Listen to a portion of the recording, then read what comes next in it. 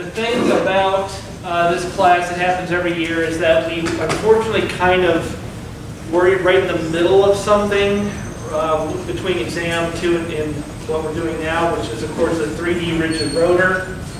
And so R, right, so that's common abbreviation, 3D rigid rotor.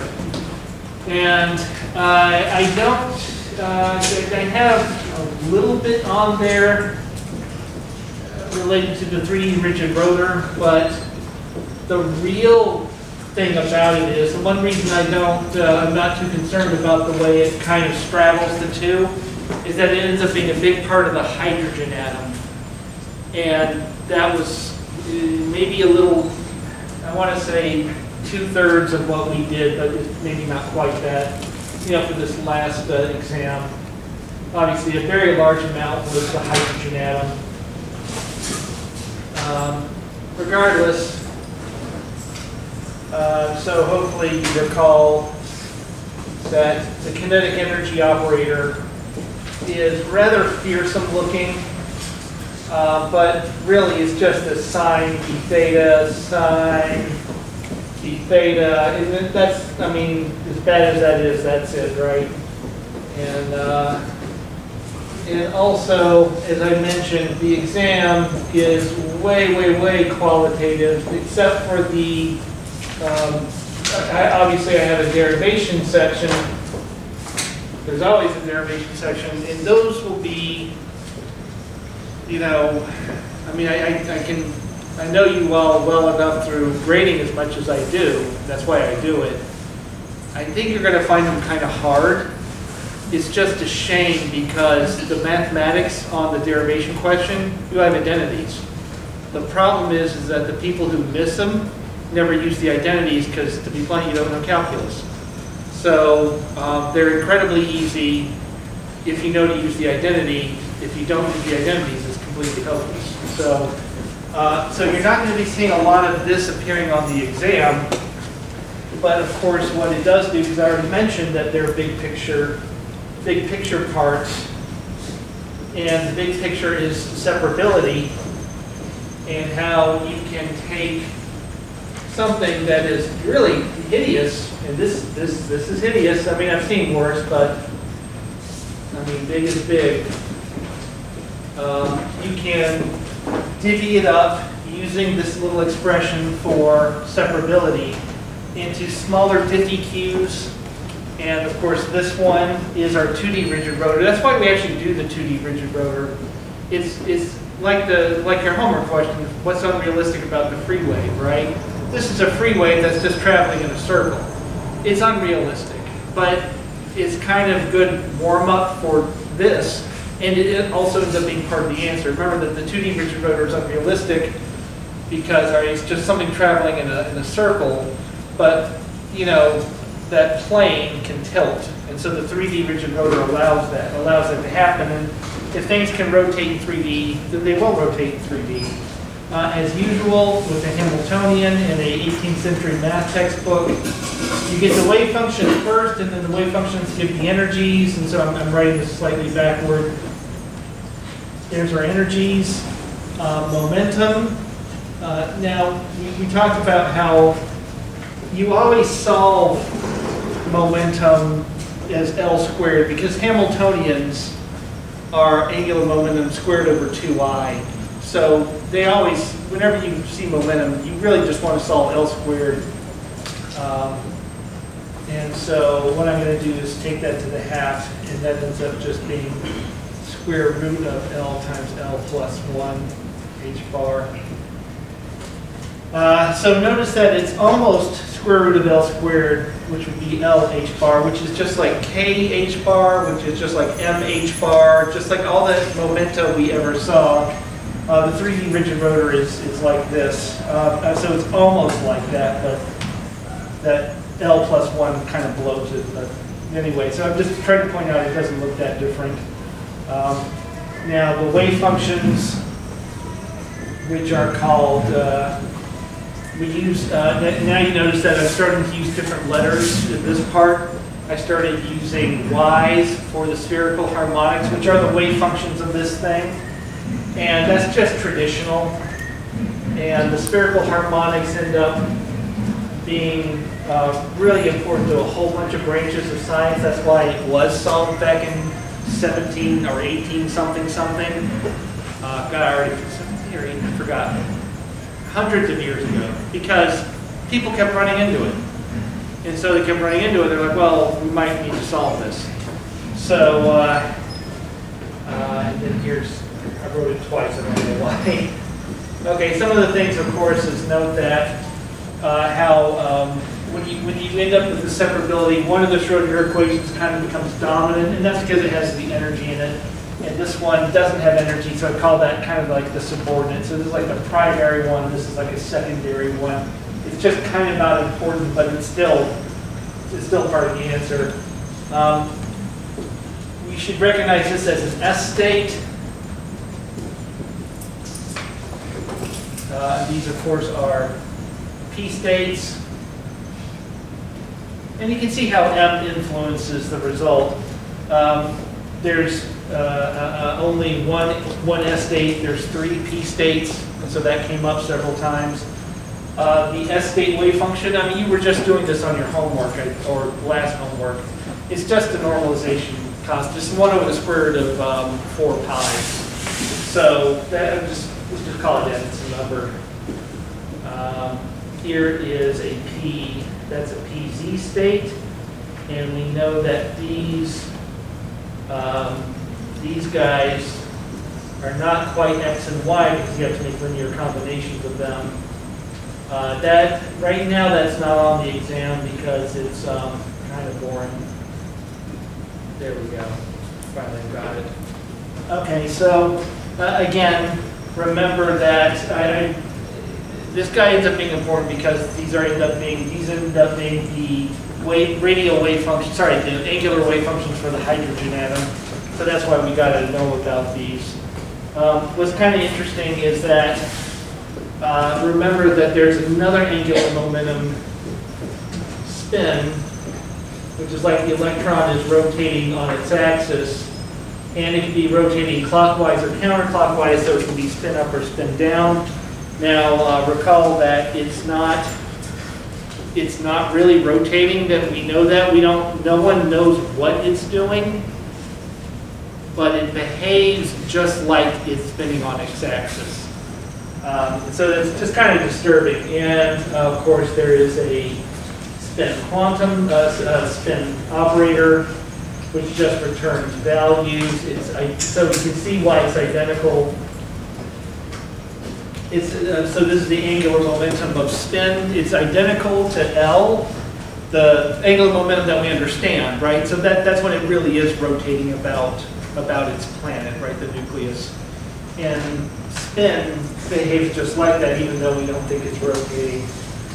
Recall that, and I didn't put this on the test, but the reason that obviously spin wave functions end up being very important, but there's this other thing that I didn't put on the test exam yet, which is that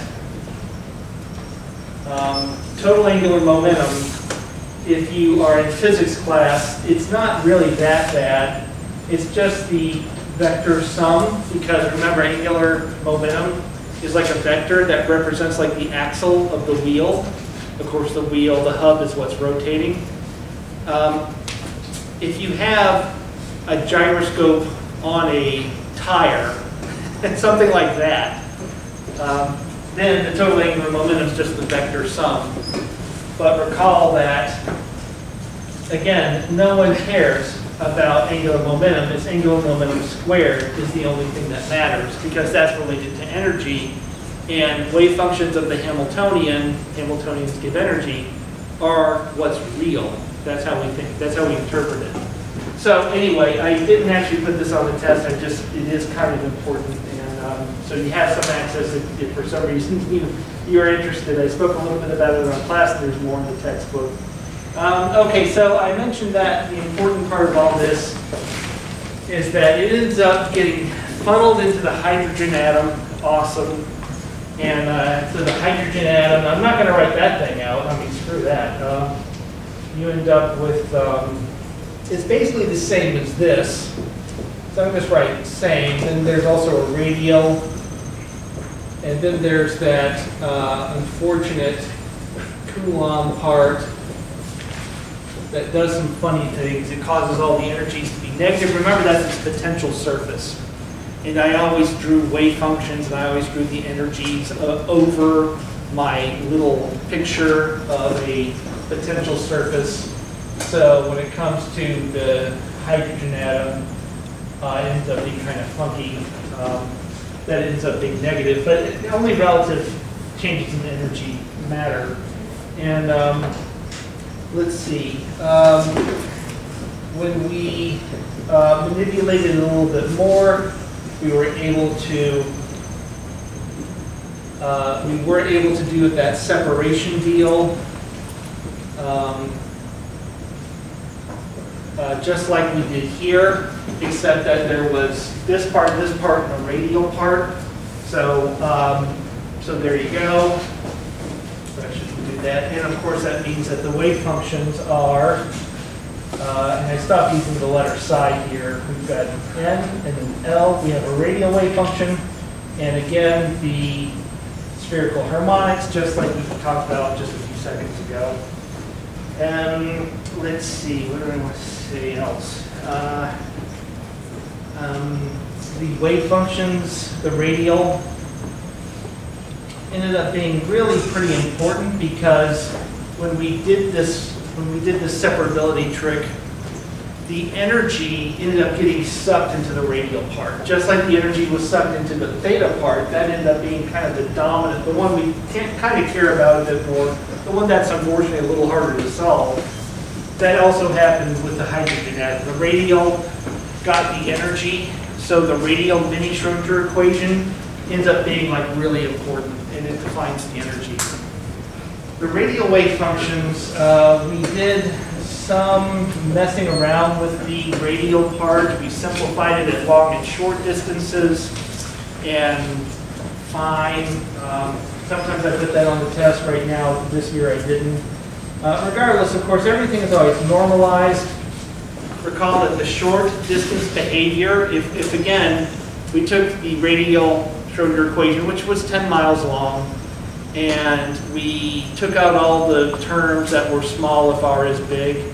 We then showed that r to the L is a solution. And again, that was for the limit of small r, and that large r, okay, we're going to have some kind of connector. At large r, we found that e to the minus r over n a naught. Exponential decay. An exponential decay is what the wave function wants to do at large r. And again, we took the radial Hamiltonian, made r very big, got rid of the terms that were not important, and found that e to the minus something times r was a solution. So this behavior ends up being very important in terms of how the wave functions look, which did make it to the exam. And let's see, connectors do things like just like the vibrational. This is really similar to the same thing, the same concept we ran into vibrational wave functions. That there's those have Hermite polynomials, and these have Laguerre polynomials. That's not, you don't have to remember that. The connector's job ends up basically just putting in nodes as you go to higher energy states.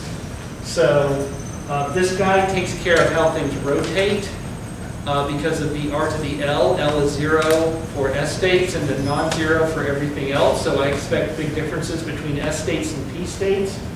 You got to put in nodes to make higher energy states because they need more energy, and nodes will do that. And then we have to decay off at some point because the hydrogen atom is not infinitely big. And you may notice I put in an N. N is, of course, the that's the radial, a coupled principal quantum number, but it's really, I always call it the radial quantum number. Because you know that every time you solve one of these 50 cubes, you get an infinite number of solutions, and the mathematicians happen to always use a way of tracking that, which we call a quantum number. It ends up telling us, to them, it's just whatever. For us, it's ground state, the lowest quantum number is always the ground state, and the higher quantum numbers are excited state, so they mean something to us. But again, this is math of things that are real. Okay, so the radial wave functions end up looking like, let's say L equals 0. I won't say which ends.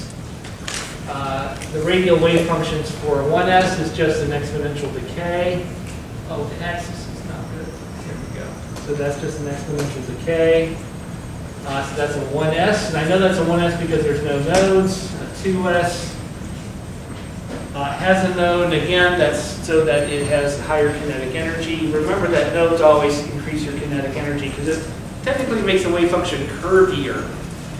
There's also that concept that the wave functions, orthonormality, the wave functions integrated times each other have to integrate to 0, unless it's the same wave function squared, in which case it integrates to 1. That's normalization, which you've seen for a very long time.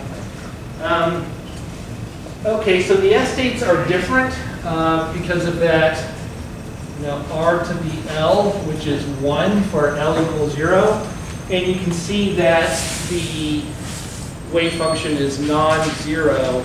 In math speak, it's finite, so that's proper math speak. For not being 0 is called finite. And remember that that would imply that the electron can touch the nucleus. But, and that would be bad because the Coulombic energy would release infinite amounts of energy and everything gets destroyed, which after my last night it'd be okay. But it doesn't happen because the electron actually never finds it, right? So that's why we had those radial distribution functions, which are in your textbook, and I talked about them last time. So again, it's kind of a simple thing. We model the nucleus as a point. Points have no volume. How can you ever hit something with no volume? It is a that's kind of a logical argument. Okay, and of course then the non-S states. Oh, one of my tricks is, again, I do have one or two more questions to write. One of my tricks is like what's wrong. See, what I like about what's wrong is I can come up with anything. So there's always new questions. It's good to have new questions. One of the things I like to do is I talked about the 1p state. Right, there is no 1p state. But anyway, that's one of my little tricks. Okay, so a 2s has no nodes. Okay, go a little longer. A 2s. Now, the fact that it's at 0, 0, that does not count as a node. Again, it just doesn't. So, go scream at the math department. That's their thing. Okay, and here we do see, did I call that 2s? That's 2p. What the hell's wrong with 3p? 3p has a node. So again, this is actually kind of routine. And then let's also do a 3d. I'll draw that separately. So L is 1 since L equals 2. So this is a 3d state. And the thing that, in terms of asking problems, sometimes I will say, well, which one's an S, which one's a P? If you have my old exams, you saw a couple of those. But I always have trouble with P versus D because P versus D really looks similar. So this would be a 3D. It's the first D state that exists. So there's no nodes. The only way you can tell the difference between a D and a P is that there's different behavior, right? So this is kind of like a line, like x equals y, except y is the wave function and x is r. R to the 1 is r. And here we got y versus x squared. So notice that I drew that where x is r, and notice I drew that like a little parabola. So that's how they're different. Now recall that these guys have to be 0. Now remember, it was okay here because the wave function, the electron doesn't ever touch the nucleus. And here they definitely don't touch the nucleus, so cool, but it's necessitated for a different reason, which is that as they get closer, they start spinning faster. And if they go infinitely close to the nucleus, they would be spinning with infinite amounts of energy, which is, that would be a bit of a problem. So, So those guys have to be 0. That's why, again, you get that RDL behavior. And of course, they die off. The higher the principal quantum number, which is our 1, 2p, our 1 and our 2 and our 3, the higher principal quantum number, the wave functions get wider and wider because of that. With wave functions, of course, now we know the energies. Here's the reduced mass, charge of the electrons to the 4th power for I don't know why, that's just what we did. It's kind of hideous looking permeativity of free space. I always, when I see the permeativity of free space, I know I'm in trouble. And principal quantum number, because the energy goes into the radial is the most important, so therefore its principal quantum number is the most important because it dictates energy.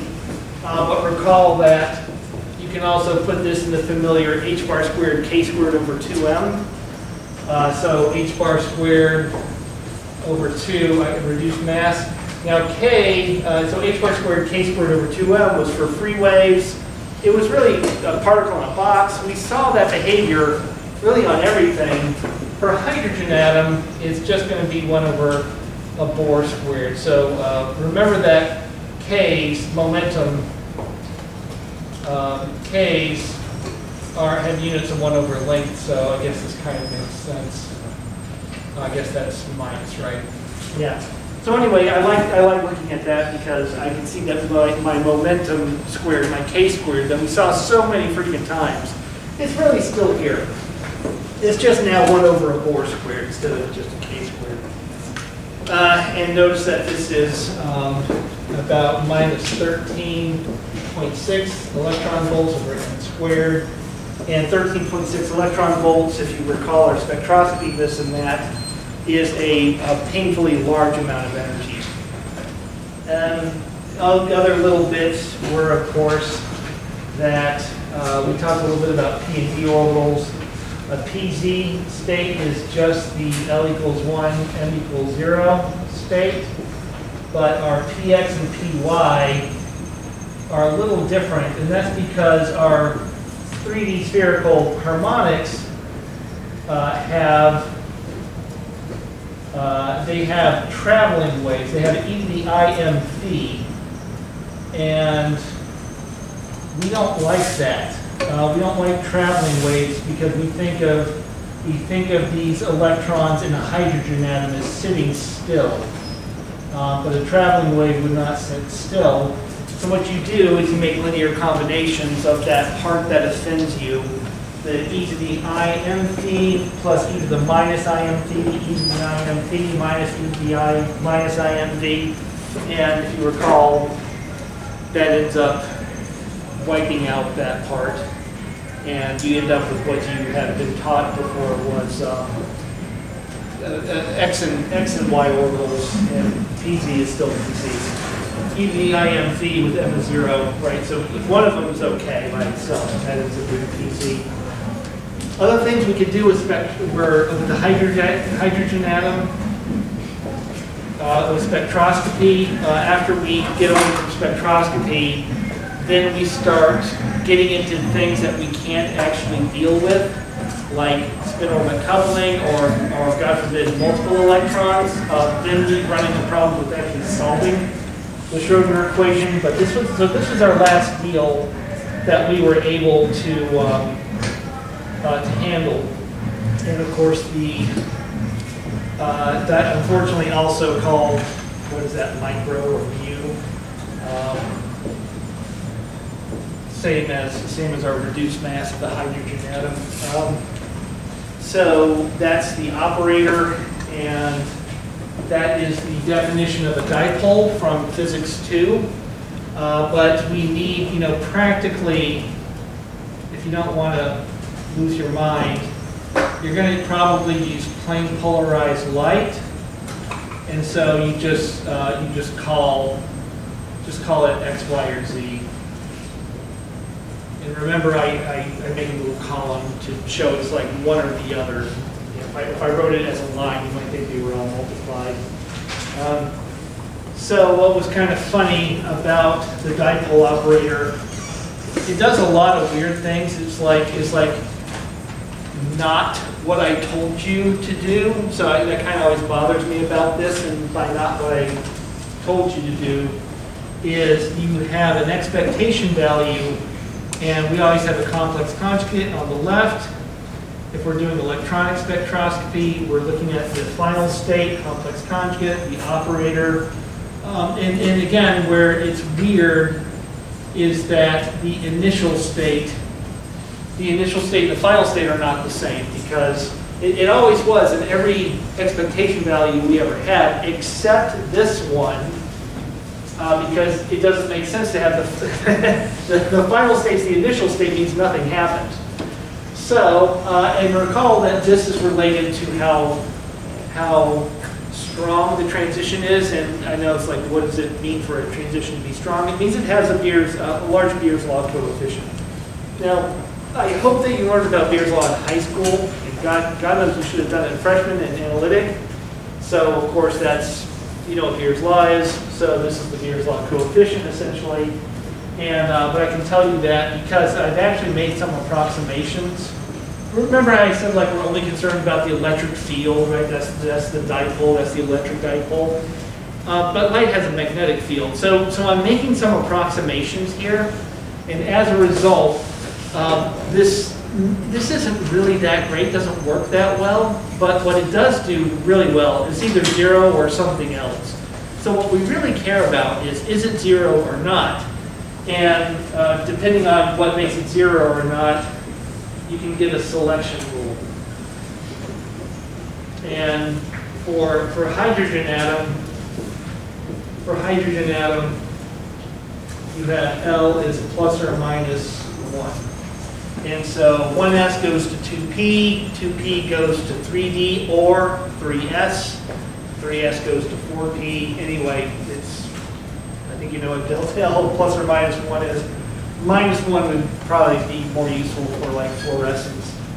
Excited 2p hydrogen created by some stellar impact or something, fluorescence to the ground state that produced UV light. There's a couple things to unpack here.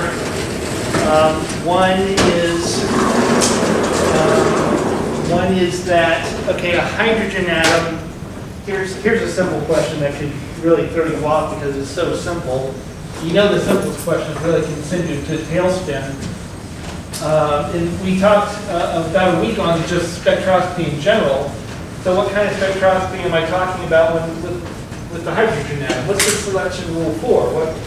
What part of the spectrum does it lie in? Well, you would know by the difference between final and initial states that gives you energetically, and for hydrogen it's going to be a big number because it's just, that's what the energies are. And so obviously hydrogen does not have vibrational or rotation spectrum because that's nonsense. It's only got an electron. It can't rotate. It needs another atom to rotate. H2 could rotate. And H2 could also vibrate. So when it comes to spectroscopy in general, what you can often do, so like for the hydrogen atom, we just had the electronic, and that was that monster that I've been talking about for so long. But if it is for a hydrogen atom, if it's H2, there's a vibrational Hamiltonian, which we've done. There's a rotational Hamiltonian, which actually is the 3D rigid rotor. And so the wave function, the total wave function, is going to end up being an electronic. We're going to talk a lot more about the electronic, the vibrational one, which we've done, and the rotational. I should call that. Geez, I should call that a Y, shouldn't I? Right? So, because that one's special. And so that's why you see things like an absorption. Let's look at a visible. Invisibles are always in the nanometer. And we'll look at my favorite pyrene. So this is a visible, and this would be in the near UV. And really what you're seeing is the visible is really the electronic times the vibrational. So the electronic, being the dominant one here, has higher energy, and that's why this is for like those aromatics like pyrene, benzene. You've had actually several questions looking at the absorption of pyrene, benzene in previous questions, and then we brought it up again here. You get those projections, which are the vibrational component, and this kind of comes about because your wave functions, having a Hamiltonian that can be divvied up into parts, your wave functions multiply, and of course the dipole operator ends up being a function of where the electrons are at and where the atoms are at. And because of that, you ended up with an expression for the transition dipole that ended up looking like the electronic final. So just what I wrote a minute ago with asking where all the electrons are at. So there's I electrons. So this is the game we were just playing before. And it ends up being multiplied by the vibrational wave functions, but there's no operator in between. And so that ends up looking like this. So you've got a ground state, and it has a regular vibrational wave function. Then you've got an excited state, and it has its own vibrational ground state, and it has an excited state. I didn't draw that very well. And then if you project this up here, you can see that there's not a lot of overlap from ground vibration to ground vibrational state, but it looks actually kind of good for the first excited state. So what you see here is here's a transition between the ground vibrational state to the ground vibrational state in the excited electronic state, and there's not much intensity, or really no intensity, and that's because of what I just drew here. And then this is the next transition, which I drew here. So this is called the Franck-Condon effect, and considered really one of the most important things in spectroscopy. Notice I've been writing a lot of integrals. Integral, and this did make it to your homework. It definitely made it to your homework if you did it. Made it to the test. Having some math skills.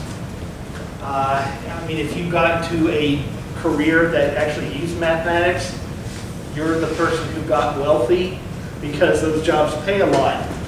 So, of course, you better be able to do it if you tell those people that you can do it. Remember that, you know, we started out with everything. Obviously, we started simple. Free waves, cosine x dx, right? Everything was easy. As we built up, and of course got into higher dimensions, which is where we're at now, you recall that this r squared sine theta comes about from Jacobians, and that's because integrating with respect to radius, theta, and phi do not actually represent volume. And integrals should represent, three-dimensional integrals should represent volume. dx, dy, and dz, that's obviously volume. X times y times z is the definition of volume that you learned about in grade school. R, theta, and phi are not volume, so you have to have this correction factor. And now you may also, one thing I tried to emphasize was, why is this not just 4 pi r squared? That's when you're just ignoring the radial part.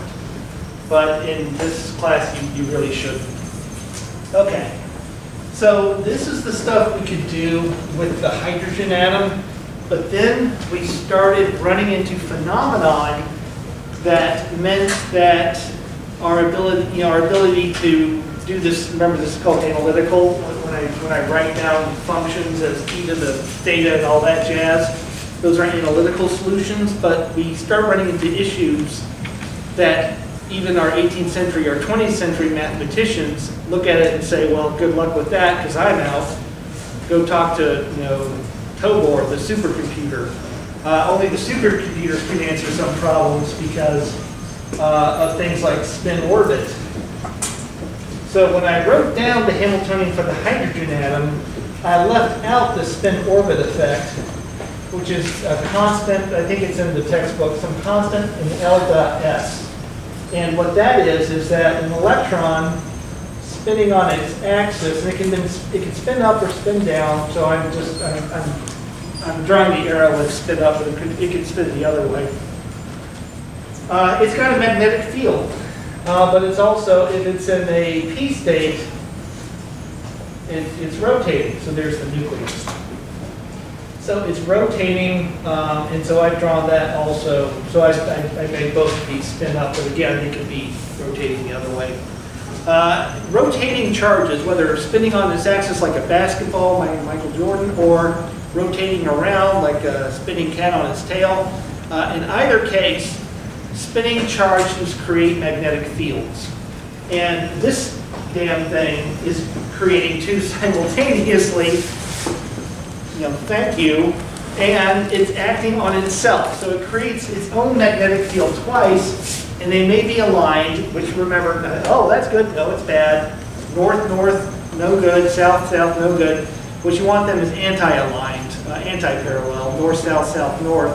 That's good. So big picture is spin-orbit coupling, and you can see why there's an L dot S, because there's an L magnetic field and an S magnetic field from the same particle. And that's the part that's just really strange, is that one object creates two magnetic fields. That's where it just gets really strange. But that's what it does. And what it does is it takes our degenerate 2p states of px, py, and pz. And what that does is it lifts the degeneracy. Two states are higher in energy than the lower one.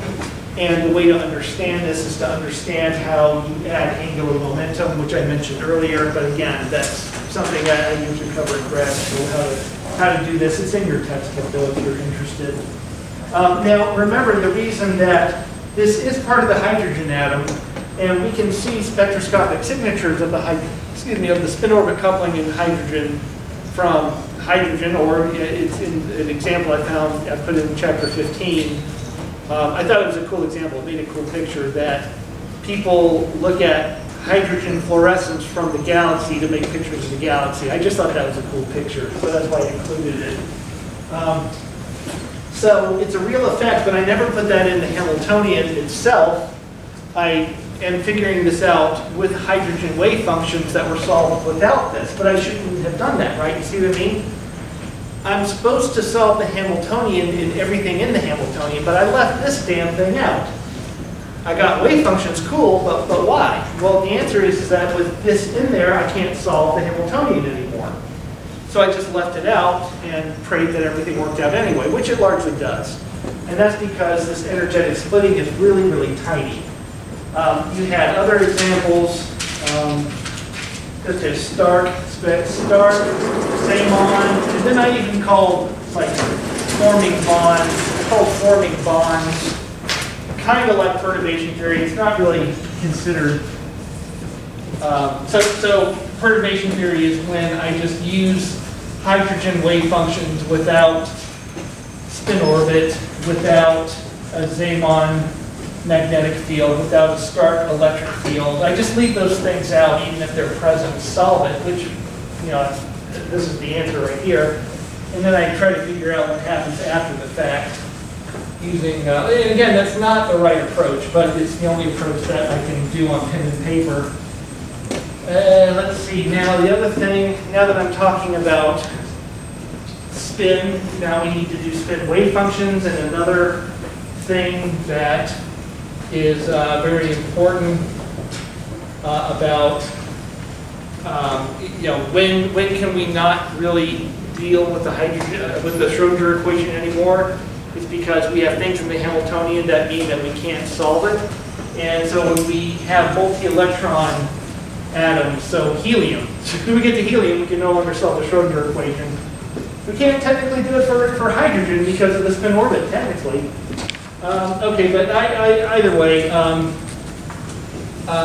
when we have multiple electrons, remember we have to do this deal.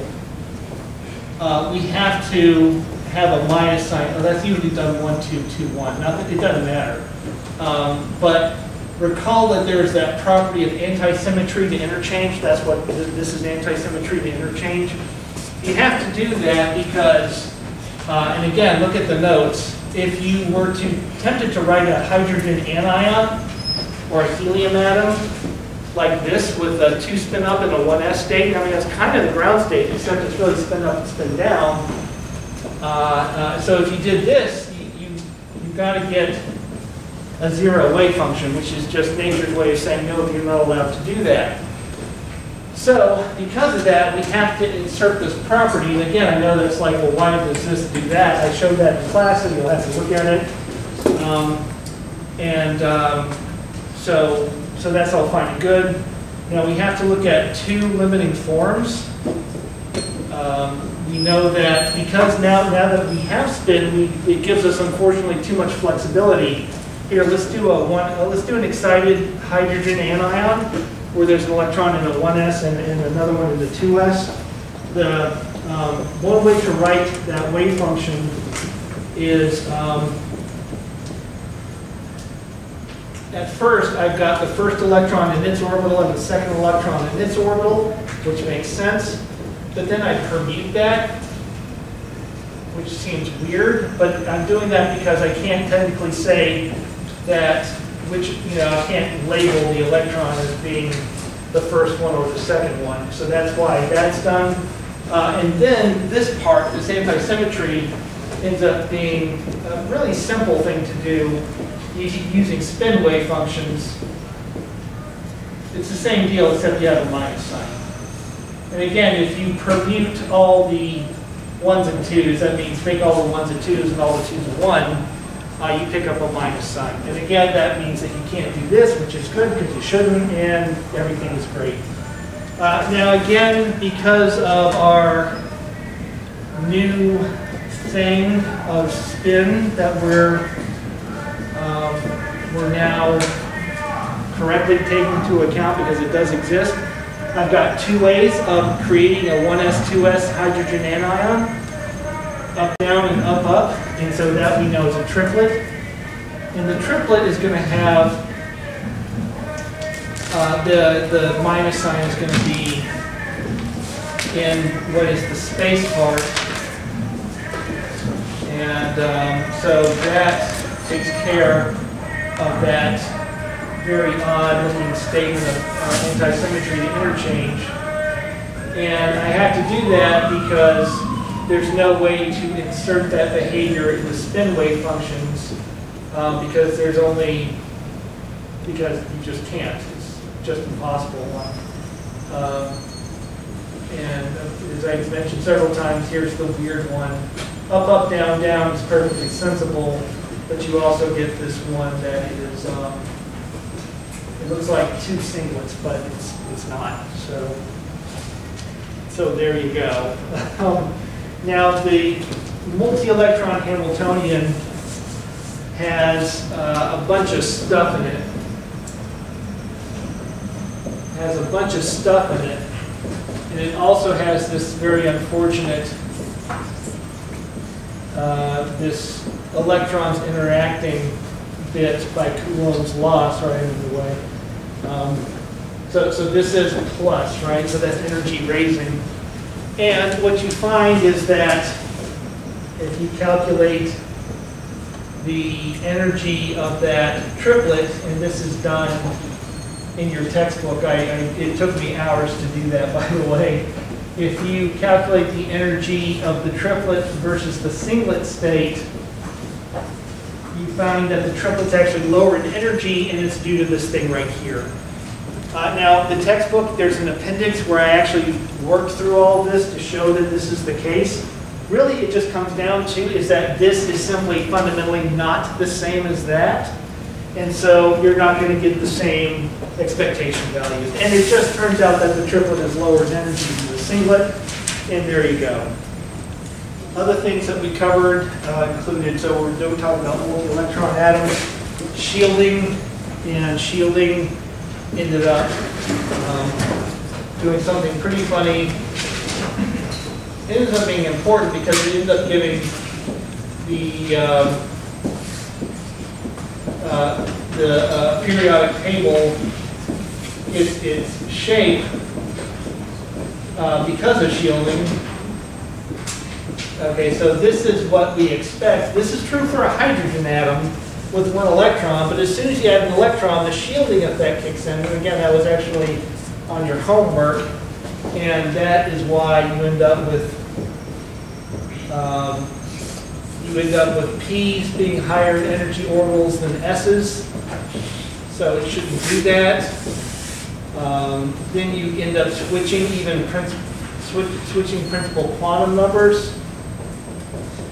So hopefully I did this right. I hope I did that right. So that's why the periodic table has an S block.